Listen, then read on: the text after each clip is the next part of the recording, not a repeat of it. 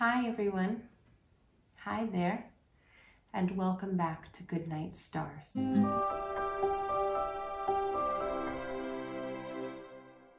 Tonight we're reading the first chapter of Little House on the Prairie by Laura Ingalls Wilder.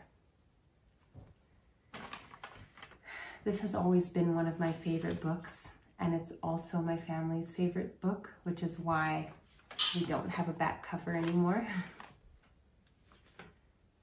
It's okay to give your books a little love.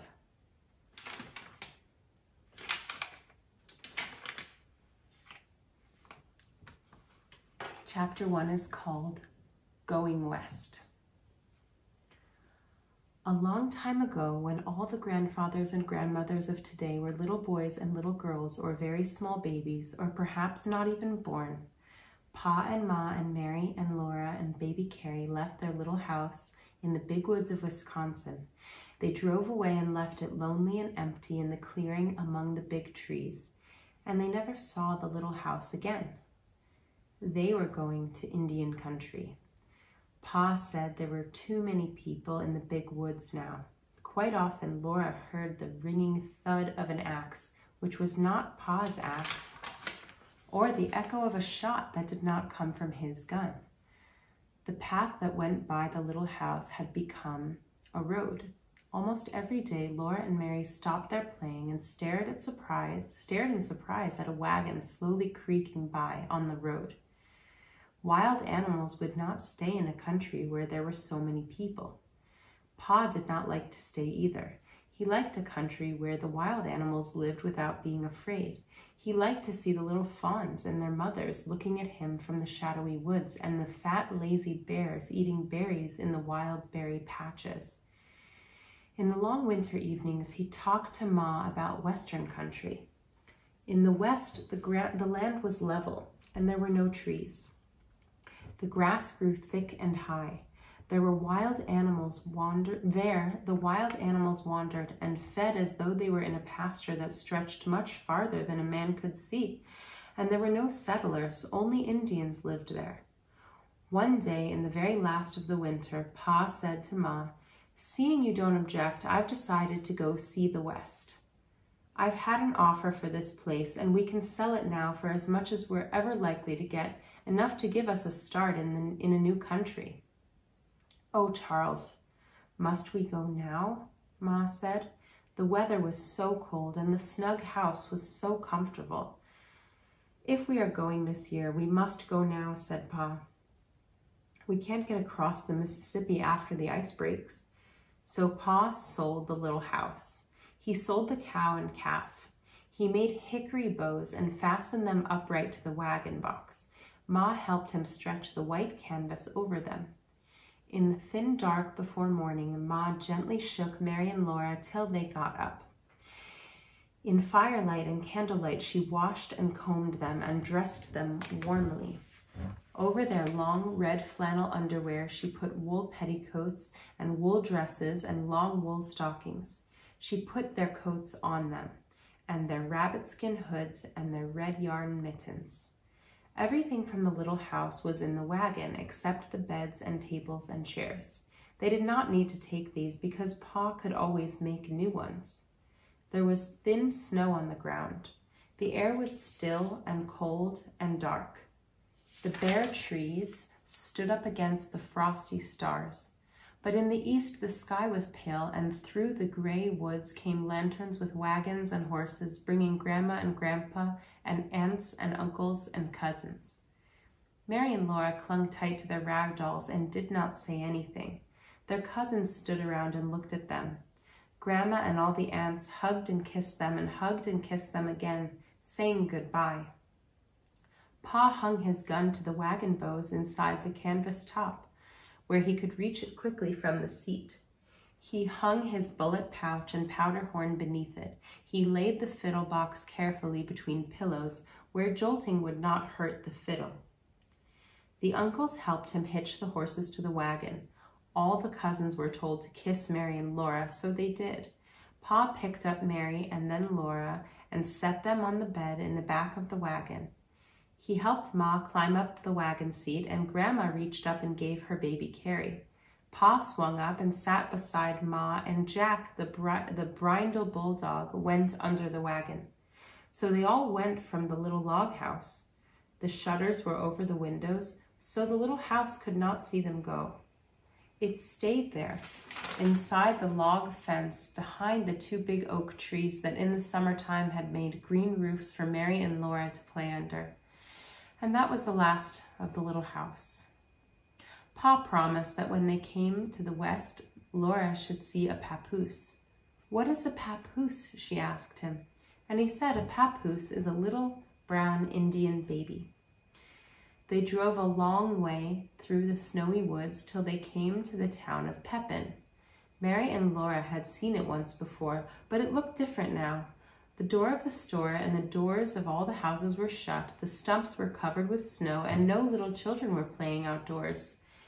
Big cords of wood stood among the stumps. Only 2 or 3 men in boots and fur caps and bright plaid coats were to be seen. Ma and Laura and Mary ate bread and molasses in the wagon, and the horses ate corn from nose bags, while inside the store Pa traded his furs for things they would need on the journey.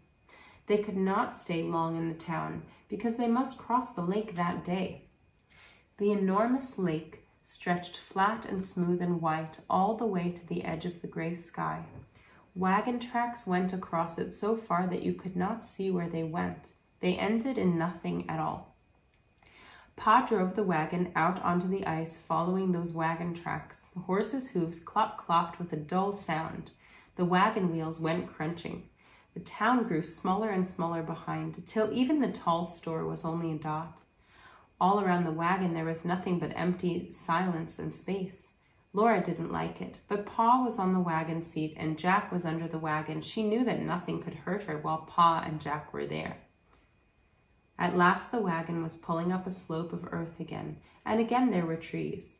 There was a little log house, too, among the trees, so Laura felt better.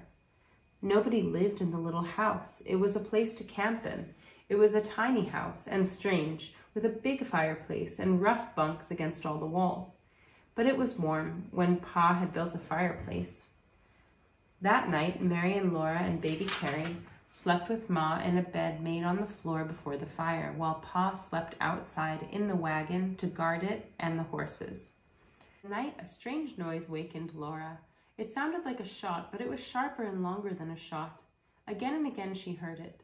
Mary and Carrie were asleep, but Laura couldn't sleep until Ma's voice came softly through the dark. "Go to sleep, Laura," Ma said. "It's only the ice cracking."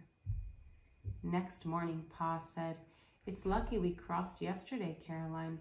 Wouldn't wonder if the ice broke up today. We made a late crossing and we're lucky it didn't start breaking up while we were out in the middle of it." "I thought about that yesterday, Charles," Ma replied gently.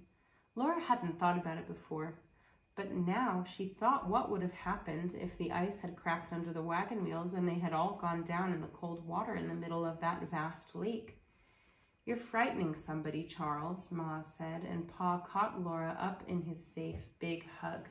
"We're across the Mississippi," he said, hugging her joyously. "How do you like that, little half pint of sweet cider half drunk up? Do you like going out west where Indians live?" Laura said she liked it, and she asked if they were in Indian country now, but they were not. They were in Minnesota. It was a long, long way to Indian territory. Almost every day the horses traveled as far as they could. Almost every night Pa and Ma made camp in a new place. Sometimes they had to stay several days in one camp because a creek was in flood and they couldn't cross it till the water went down. They crossed too many creeks to count. They saw strange woods and hills and stranger country with no trees. They drove across rivers on long wooden bridges, and they came to one wide yellow river that had no bridge. That was the Missouri River. Pa drove onto a raft, and they all sat still in the wagon while the raft went swaying away from the safe land and slowly crossed all that muddy yellow water. After more days, they came to hills again. In a valley, the wagon stuck fast in deep black mud. Rain poured down and thunder crashed and lightning flared. There was no place to make camp and build a fire. Everything was damp and chill and miserable in the wagon, but they had to stay in it and eat cold bits of food. Next day, Pa found a place on a hillside where they could camp. The rain stopped, but they had to wait a week before the creek went down and the mud dried so that Pa could dig the wagon wheels out of it and go on. One day, while they were waiting, a tall, lean man came out of the woods riding a black pony. He and Pa talked a while, then they went off into the woods together, and when they came back, both of them were riding black ponies. Pa had traded the tired brown horses for those ponies. They were beautiful little horses, and Pa said they were not really ponies, they were Western Mustangs. They're strong as mules and gentle as kittens, Pa said. They had large, soft, gentle eyes and long manes and tails and slender legs and feet much smaller and quicker than the feet of horses in the big woods.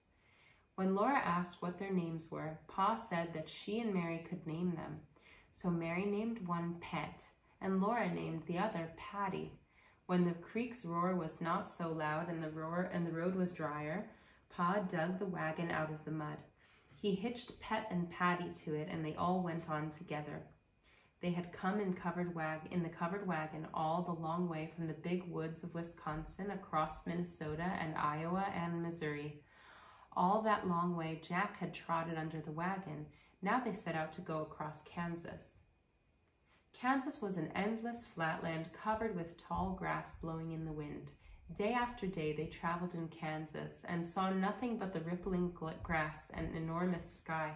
In a perfect circle, the sky curved down to the level land, and the wagon was in the circle's exact middle.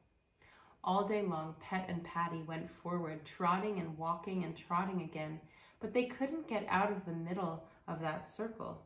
When the sun went down, the circle was still around them, and the edge of the sky was pink. Then slowly the land became black. The wind made a lonely sound in the grass. The campfire was small and lost in so much space. But large stars hung from the sky, glittering so near that Laura felt she could almost touch them. The next day, the land was the same.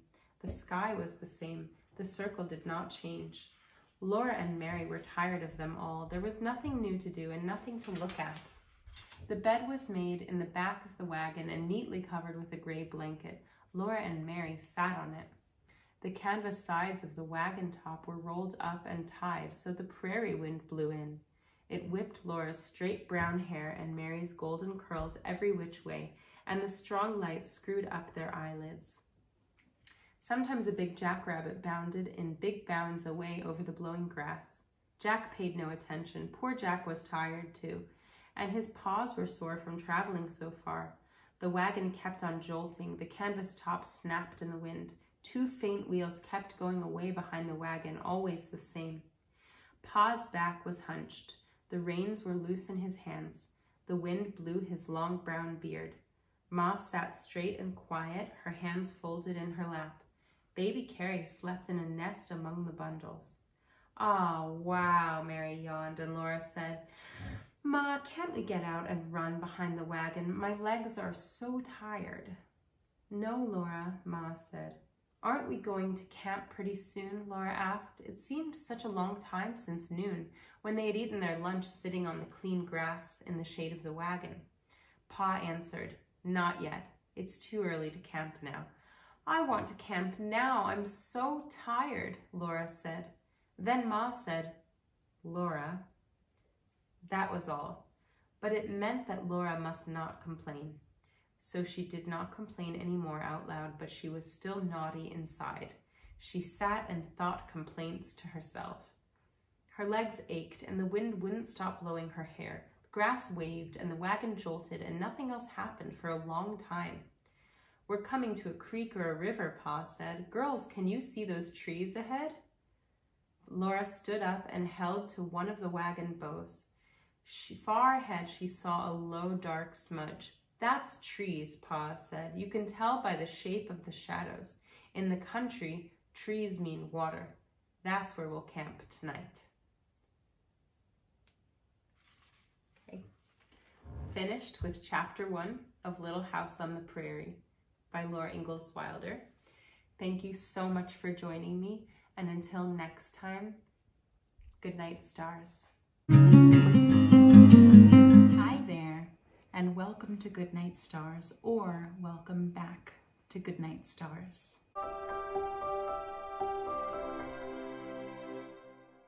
Tonight we are reading Chapter 2 of Little House on the Prairie by Laura Ingalls Wilder.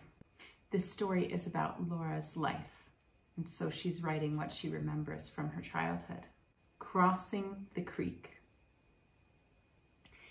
Pet and Patty began to trot briskly as if they were glad too.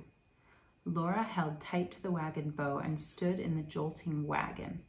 Beyond Pa's shoulder and far across the waves of green grass, she could see the trees, and they were not like any trees that she had seen before. They were no taller than bushes. "Whoa," said Pa suddenly. "Now, which way?" he muttered to himself. The road divided here, and you could not tell which was the more traveled way. Both of them were faint wheel tracks in the grass. One went toward the west, the other sloped downward a little toward the south. Both soon vanished in the tall, blowing grass. "Better to go downhill, I guess," Pa decided. "The creek's down in the bottoms. Must be this is the way to the ford." He turned to Pet and Patty toward the south. The road went up and down and up again over the gently curving land. The trees were nearer now, but they were no taller. Then Laura grasped and clutched the wagon bow, for almost under Pet and Patty's noses there was no more blowing grass. There was no land at all. She looked beyond the edge of the land and across the tops of the trees. The road turned there. For a little while, it went along the cliff's top, and then it sharply went downward. Pa put on the brakes. Pet and Patty braced themselves backward and almost sat down. The wagon wheels slid onward, little by little, lowering the wagon farther down the steep slope into the ground. Jagged cliffs of bare red earth rose up on both sides of the wagon. Grass waved along their tops, but nothing grew on their seamed straight up and down sides. They were hot, and heat came from them against Laura's face. The wind was still blowing overhead, but it did not blow down into this deep crack in the ground. The stillness seemed strange and empty. Then once more the wagon was level. The narrow crack down which it had come opened into the bottomlands. Here grew the tall trees whose tops Laura had seen from the prairie above.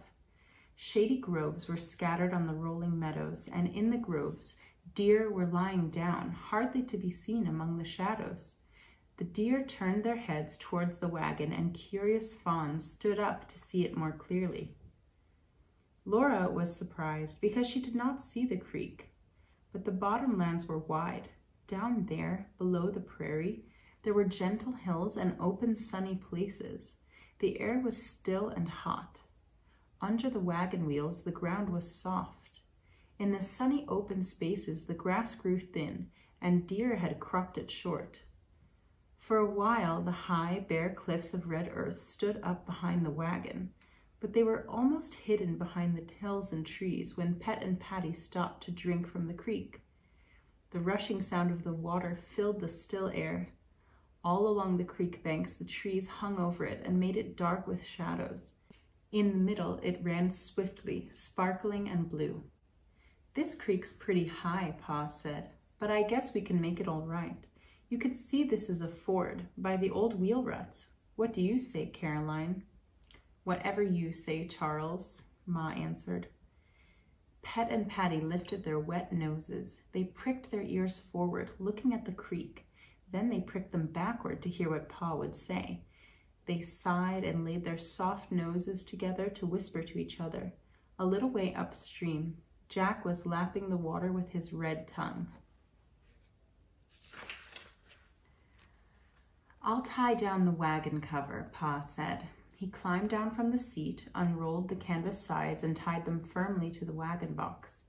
Then he pulled a rope at the back so that the canvas puckered together in the middle, leaving only a tiny round hole, too small to see through. Mary huddled down on the bed. She did not like fords.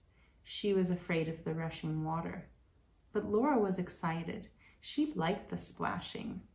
Pa climbed to the seat, saying, they may have to swim out there in the middle, but we'll make it all right, Caroline. Laura thought of Jack and said, I wish Jack could ride in the wagon, Pa. Pa did not answer. He gathered the reins tightly in his hands. Ma said, Jack can swim, Laura. He will be all right.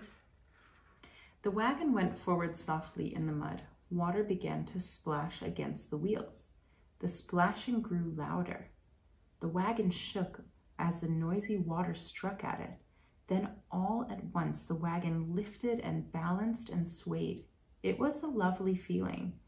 The noise stopped, and Ma said sharply, Lie down, girls. Quick as a flash, Mary and Laura dropped flat on the bed. When Ma spoke like that, they did as they were told. Ma's arm pulled a smothering blanket over them, heads and all.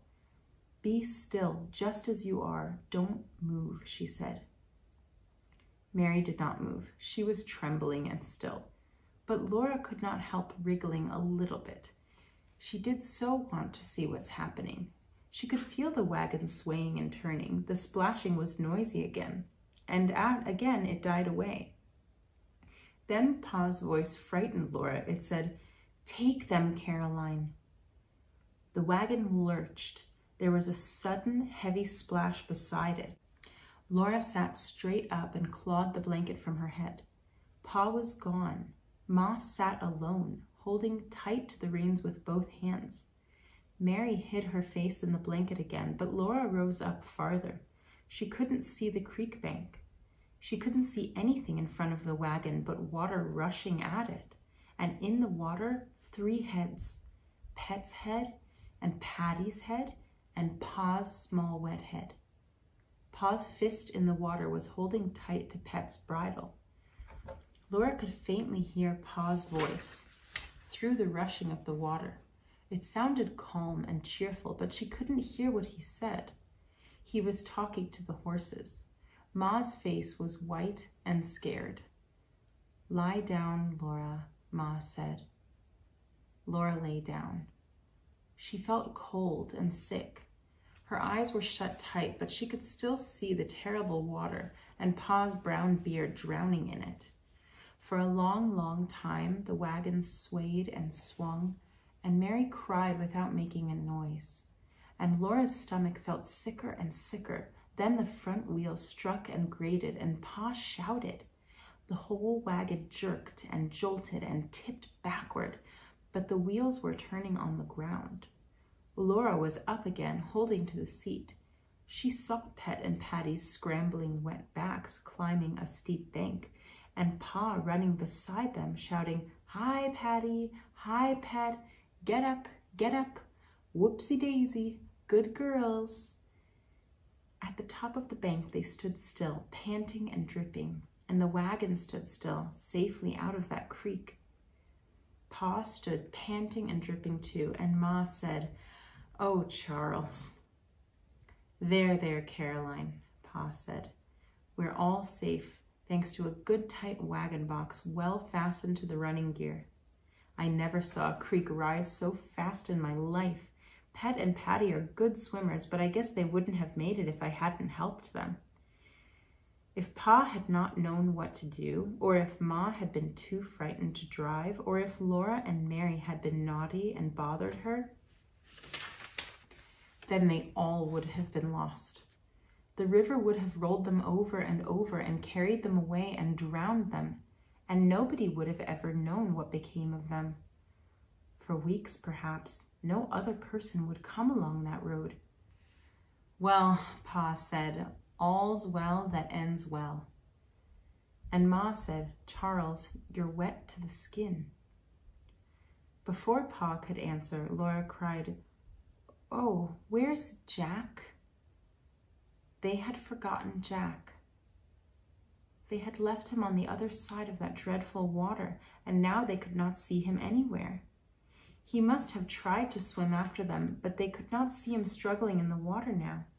Laura swallowed hard to keep from crying. She knew it was shameful to cry, but there was crying inside her. all the long way from Wisconsin, poor Jack had followed them so patiently and faithfully, and now they had let him drown. He was so tired, and they might have taken him into the wagon. He had stood on the bank and seen the wagon going away from him, as if they didn't care for him at all, and he would never know how much they wanted him. Pa said he wouldn't have done such a thing to Jack, not for $1,000,000. If he'd known how that creek would rise when they were in midstream, he would never have let Jack try to swim it. But that can't be helped now, he said. He went far up and down the creek bank looking for Jack, calling him and whistling for him. It was no use. Jack was gone. At last there was nothing to do but to go on. Pet and Patty were rested. Pa's clothes had dried on him while he searched for Jack. He took the reins again and drove uphill out of the river bottoms. Laura looked back all the way. She knew she wouldn't see Jack again, but she wanted to. She didn't see anything but low curves of land coming between the wagon and the creek, and beyond the creek, those strange cliffs of red earth rose up again. Then the other bluffs, just like them, stood up in front of the wagon.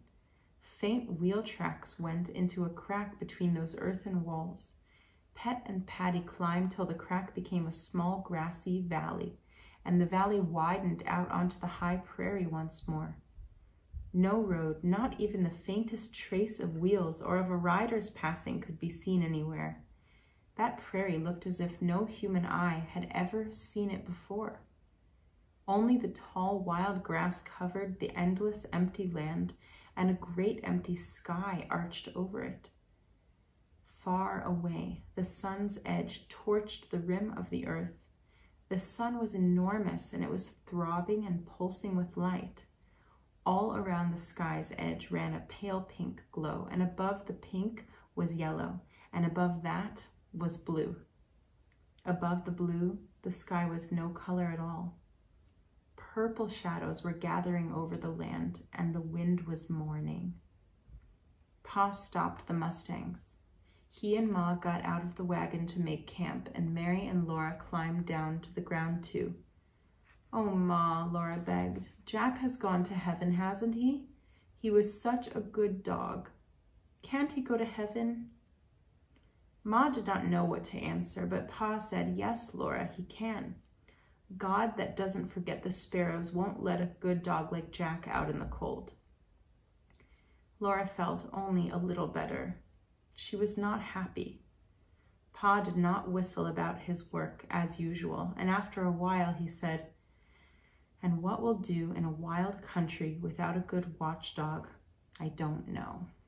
Thank you so much for listening, and until next time, good night, stars.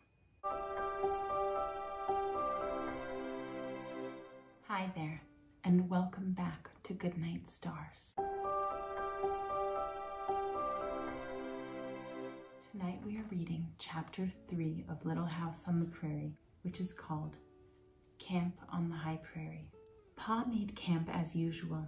First, he unhitched and unharnessed Pet and Patty, and he put them on their picket lines. Picket lines were long ropes fastened to iron pegs driven into the ground. The pegs were called picket pins. When horses were on the picket lines, they could eat all the grass that the long ropes would let them reach. But when Pet and Patty were put on them, the first thing they did was to lie down and roll back and forth and over. They rolled till the feeling of the harness was all gone from their backs. While Pet and Patty were rolling, Pa pulled all the grass from a large round space of ground. There was old dead grass at the roots of the green grass, and Pa would take no chance of setting the prairie on fire. If fire once started in that dry undergrass, it would sweep that whole country bare and black. Pa said, "Best be on the safe side. It saves trouble in the end." When the space was clear of grass, Pa laid a handful of dry grass in its center. From the creek bottoms, he brought an armful of twigs and dead wood. He laid small twigs and larger twigs and then the wood on the handful of dry grass, and he lighted the grass. The fire crackled merrily inside the ring of bare ground that it couldn't get out of. Then Pa brought water from the creek while Mary and Laura helped Ma get supper. Ma measured coffee beans into the coffee mill and Mary ground them. Laura filled the coffee pot with water Pa brought and Ma set the pot in the coals. She set the iron bake oven in the coals too. While it heated, she mixed cornmeal and salt with water and patted it into little cakes. She greased the bake oven with a pork rind, laid the cornmeal cakes on it, and put on its iron cover. Then Pa raked more coals over the cover while Ma sliced fat salt pork. She fried the slices in the iron spider. The spider had short legs to stand on in the coals, and that was why it was called a spider. If it had had no legs, it would have only been a frying pan. The coffee boiled and the cakes baked, the meat fried, and they all smelled so good that Laura grew hungrier and hungrier. Pa set the wagon seat near the fire. He and Ma sat on it. Mary and Laura sat on the wagon tongue. Each of them had a tin plate and a steel knife and a steel fork with white bone handles. Ma had a tin cup and Pa had a tin cup, and baby Carrie had a little one all her own. But Mary and Laura had to share their tin cup. They drank water. They could not drink coffee until they grew up. While they were eating supper, the purple shadows closed around the campfire. The vast prairie was dark and still. Only the wind moved stealthily through the grass, and the large low stars hung glittering from the great sky. The campfire was cozy in the big chill darkness. The slices of pork were crisp and fat. The corn cakes were good. In the dark beyond the wagon, Pet and Patty were eating too. They bit off bites of grass with sharply crunching sounds. "We'll camp here a day or two," said Pa. "Maybe we'll stay here. There's good land, timber in the bottoms, plenty of game, everything a man could want. What do you say, Caroline?" "We might go farther and fare worse," Ma replied. "Anyway, I'll look around tomorrow," Pa said. "I'll take my gun and get us some good fresh meat." He lighted his pipe with a hot coal and stretched out his legs comfortably. The warm brown smell of tobacco smoke mixed with the warmth of the fire. Mary yawned and slid off the wagon tongue to sit on the grass. Laura yawned too. Ma quickly washed the tin plates, the tin cups, the knives and forks. She washed the bake oven and the spider and rinsed the dishcloth. For an instant, she was still, listening to the long wailing howl from the dark prairie. They all knew what it was, but that sound always ran cold up Laura's backbone and crinkled over the back of her head. Ma shook the dishcloth, and then she walked into the dark and spread the cloth on the tall grass to dry. When she came back, Pa said, "Wolves. Half a mile away, I'll judge. Well, when there's deer, there will be wolves. I wish..." He didn't say what he wished, but Laura knew. He wished Jack were there. When the wolves howled in the big woods, Laura had always known that Jack would not let them hurt her. A lump swelled hard in her throat and her nose smarted. She winked fast and did not cry. That wolf, or perhaps another wolf, howled again. "Bedtime for little girls," Ma said cheerfully. Mary got up and turned around so that Ma could unbutton her, but Laura jumped up and stood still. She saw something. Deep in the dark beyond the firelight, 2 green lights were shining near the ground. They were eyes. Cold ran up Laura's backbone. Her scalp crinkled and her hair stood up. The green lights moved. One winked out, and then the other winked out. Then both shone steadily, coming nearer. "Look, Pa, look," Laura said. "A wolf." Pa did not seem to move quickly, but he did. In an instant, he took his gun out of the wagon and was ready to fire at those green eyes. The eyes stopped coming. They were still in the dark, looking at him. "It can't be a wolf, unless it's a mad wolf," Pa said. Ma lifted Mary into the wagon. "And it's not that," said Pa. "Listen to the horses." Pet and Patty were still biting off bits of grass. "A lynx?" said Ma. "Or a coyote?" Pa picked up a stick of wood. He shouted and threw it. The green eyes went close to the ground as if the animal crouched to spring. Pa held the gun ready. The creature did not move. "Don't, Charles," Ma said. But Pa slowly walked towards those eyes, and slowly along the ground, the eyes crawled toward him. Laura could see the animal in the edge of the dark. It was a tawny animal and bridled. Then Pa shouted and Laura screamed. The next thing she knew, she was trying to hug a jumping, panting, wriggling Jack, who lapped her face and hands with his warm, wet tongue. She couldn't hold him. He leaped and wriggled from her to Pa, to Ma, and back to her again. "Well, I'm beat," Pa said. "So am I," said Ma. "But did you have to wake the baby?" She rocked Carrie in her arms, hushing her. Jack was perfectly well, but soon he lay down close to Laura and sighed a long sigh. His eyes were red with tiredness, and all the under part of him was caked with mud. Ma gave him a cornmeal cake, and he licked it and wagged politely, but he could not eat. He was too tired. No telling how long he kept swimming, Pa said, nor how far he was carried downstream before he landed.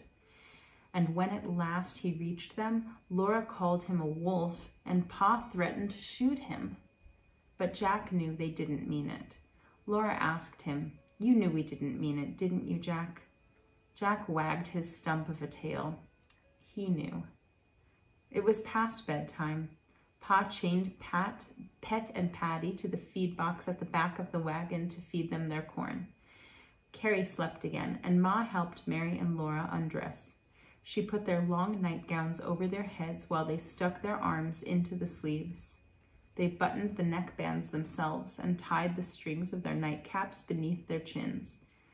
Under the wagon, Jack wearily turned around 3 times and lay down to sleep. In the wagon, Laura and Mary said their prayers and crawled into their little bed. Ma kissed them goodnight. On the other side of the canvas, Pet and Patty were eating their corn. When Patty whooshed into the feed box, the whoosh was right at Laura's ear. There were little scurrying sounds in the grass. In the trees by the creek, an owl said, "Hoo-hoo, hoo-hoo." Farther away, another owl answered, "Hoo-hoo, hoo-hoo." Far away on the prairie, the wolves howled, and under the wagon, Jack growled low in his chest. In the wagon, everything was safe and snug. Thickly in front of the open wagon top hung the large, glittering stars. Pa could reach them, Laura thought. She wished he would pick the largest one from the thread on which it hung from the sky and give it to her. She was wide awake. She was not sleepy at all, but suddenly she was very much surprised. A large star winked at her. Then she was waking up the next morning. Thank you so much for listening. And until next time, good night, stars.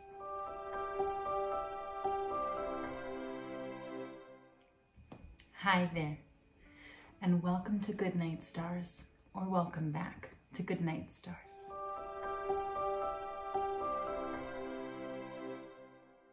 Tonight we are reading the 4th chapter of Little House on the Prairie by Laura Ingalls Wilder.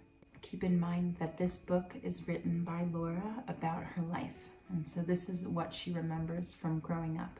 This chapter is called Prairie Day. Soft wickerings were close to Laura's ear, and grain rattled into the feed box. Pa was giving Pet and Patty their breakfasts. "Back, Pet, don't be greedy," he said. "You know it's Patty's turn." Pet stamped her foot and nickered. "Now, Patty, keep your own end of the box," Pa said. "This is for Pet." Then a little squeal from Patty. "Ha, Got nipped, didn't you, Pa said, and serves you right. I told you to eat your own corn. Mary and Laura looked at each other and laughed. They could smell bacon and coffee and hear pancakes sizzling, and they scrambled out of bed. Mary could dress herself, all but the middle button. Laura buttoned that one for her, and then Mary buttoned Laura all the way up the back. They washed their hands and faces in the tin wash basin on the wagon step. Ma combed every snarl out of their hair, while Pa brought fresh water from the creek. Then they sat on the clean grass and ate pancakes and bacon and molasses from the tin plates in their laps. All around them, shadows were moving over the waving grasses while the sun rose. Meadowlarks were springing straight up from the billows of grass into the high, clear sky, singing as they went. Small pearly clouds drifted in the intense blueness overhead. In all the weed tops, tiny birds were singing and singing in tiny voices. Pa said that they were dick-sissels. "Dickie, Dickie," Laura called to them. "Dickie bird." "Eat your breakfast, Laura," Ma said. "You must mind your manners even if we are 100 miles from anywhere." Pa said mildly, "It's only 40 miles to Independence, Caroline, and no doubt there's a neighbor or so nearer than that." 40 miles then, Ma agreed, but whether or no, it isn't good manners to sing at the table. Or when you're eating, she added, because there was no table. There was only the enormous empty prairie, with grasses blowing in waves of light and shadow across it, and the great blue sky above it, and birds flying up from it and singing with joy because the sun was rising. And on the whole enormous prairie, there was no sign that any other human being had ever been there.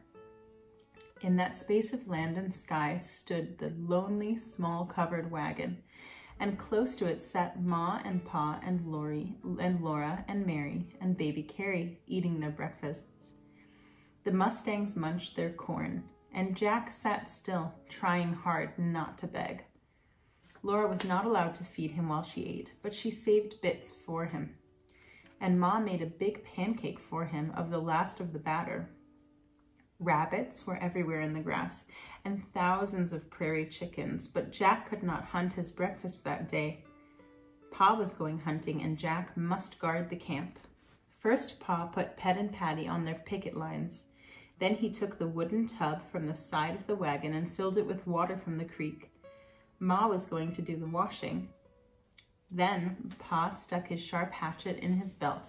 He hung his powder horn beside the hatchet. He put the patch box and the bullet pouch in his pocket, and he took his gun on his arm. He said to Ma, "Take your time, Caroline. We won't move the wagon till we want to. We've got all the time there is." He went away. For a little while, they could see the upper part of him above the tall grasses going away and growing smaller. Then he was out of sight, and the prairie was empty. Mary and Laura washed the dishes while Ma made the beds in the wagon. They put the clean dishes neatly in their box. They picked up every scattered twig and put it in the fire. They stacked the wood against the wagon wheel. Then everything about the camp was tidy.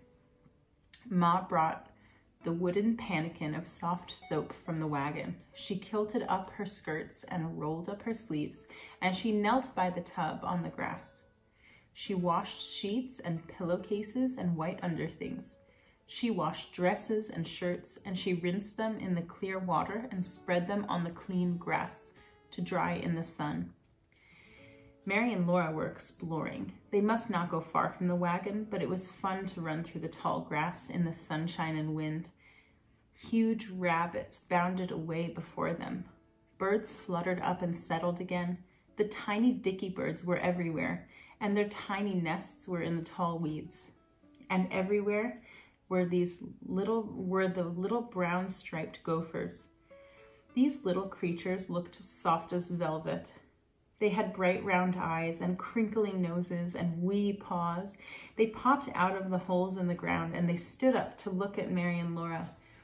Their hind legs folded under their haunches, and their little paws folded tight to their chests, and they looked exactly like bits of dead wood sticking out of the ground. Only their bright eyes glittered. Mary and Laura wanted to catch one to take to Ma. Again and again, they almost had one. The gopher would stand perfectly still until you were sure that you had him this time, but then just as you touched him, he wasn't there. There was only his round hole in the ground. Laura ran, and she couldn't catch one. Mary sat perfectly still beside a hole, waiting for one to come up, and just beyond her reach, gophers scampered merrily, and gophers sat up and they looked at her, but not one ever came out of that hole. Once a shadow floated across the grass, and every gopher vanished. A hawk was sailing overhead. It was so close that Laura saw its cruel round eye looking downward to look at her. She saw its sharp beak and its savage claws curled, ready to pounce. But the hawk saw nothing but Laura and Mary and round empty holes in the ground. It sailed away, looking somewhere else for its dinner. Then all the little gophers came up again. It was nearly noon then. The sun was almost overhead. So Laura and Mary picked flowers from the weeds, and they took the flowers to Ma instead of the gopher. Ma was folding the dry clothes. The little panties and petticoats were whiter than the snow, warm from the sun and smelling like the grass. Ma laid them in the wagon and took the flowers. She admired equally the flowers that Laura gave her and the flowers that Mary gave her. And she put them together in a tin cup full of water. She set them on the wagon step to make the camp pretty. Then she split 2 cold corn cakes and spread them with molasses. She gave one to Mary and one to Laura. That was their dinner, and it was very good.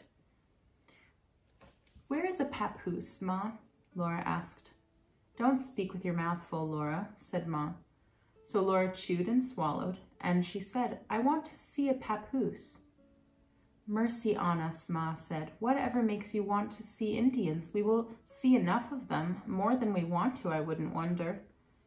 "They wouldn't hurt us, would they?" Mary asked. Mary was always good. She never spoke with her mouth full. "No," Ma said. "Don't get such an idea into your head." "Why don't you like Indians, Ma?" Laura asked, as she caught a drip of molasses with her tongue.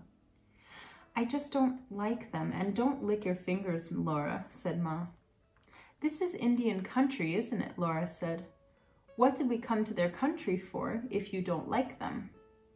Ma said she didn't know whether this was Indian country or not. She didn't know where the Kansas line was, but whether or no, the Indians would not be here long. Pa had a word from a man in Washington that the Indian Territory would be open to settlement soon. It might already be open to settlement. They could not know because Washington was so far away. Then Ma took the sad iron out of the wagon and heated it by the fire. She sprinkled a dress for Mary and a dress for Laura and a little dress for baby Carrie and her own sprigged calico. She spread a blanket and a sheet on the wagon seat and she ironed the dresses. Baby Carrie slept in the wagon. Laura and Mary and Jack lay on the shady grass beside it because now the sunshine was hot. Jack's mouth was open and his red tongue hung out. His eyes blinked sleepily. Ma hummed softly to herself while the iron smoothed all of the wrinkles out of the little dresses. All around them, to the very edge of the world, there was nothing but grasses waving in the wind. Far overhead, a few white puffs of cloud sailed in the thin blue air. Laura was very happy. The wind sang a low, rustling song in the grass. Grasshoppers, rasping, quivered up from an immense prairie. A buzzing came faintly from all the trees in the creek bottoms. But these sounds made a great, warm, happy silence. Laura had never seen a place she liked so much as this one. She didn't know she had gone to sleep until she woke up. Jack was on his feet, wagging his stump tail. The sun was low, and Pa was coming across the prairie. Laura jumped up and ran, and his long shadow stretched to meet her in the waving grasses. He held up the game in his hand for her to see. He had a rabbit. the largest rabbit she had ever seen, and 2 plump prairie hens. Laura jumped up and down and clapped her hands and squealed. Then she caught hold of his other sleeve and hippity-hopped through the tall grasses beside him. "This country's cram-jammed with game," he told her. "I saw 50 deer if I saw one, and antelope and squirrels, rabbits, birds of all kinds. The creek's full of fish." He said to Ma, "I tell you, Caroline, there's everything we want here. We can live like kings." That was a wonderful supper. They sat by the campfire and ate the tender, savory, flavory meat till they could eat no more. When at last Laura set down her plate, she sighed with contentment. She didn't want anything more in the world. The last color was fading from the enormous sky, and all the level land was shadowy. The warmth of the fire was pleasant because the night wind was cool. Phoebe birds called sadly from the woods down by the creek. For a little while, a mockingbird sang. Then the stars came out and the birds were still. Softly, Pa's fiddle sang in the starlight. Sometimes he sang a little, and sometimes the fiddle sang alone. Sweet and thin and far away, the fiddle went on singing. "No one knew thee but to love thee, thou dear one of my heart." The large bright stars hung down from the sky. Lower and lower they came, quivering with music. Laura gasped, and Ma came quickly. "What is it, Laura?" she asked, and Laura whispered, "The stars were singing." "You've been asleep," Ma said. "It is only the fiddle, and it's time little girls were in bed."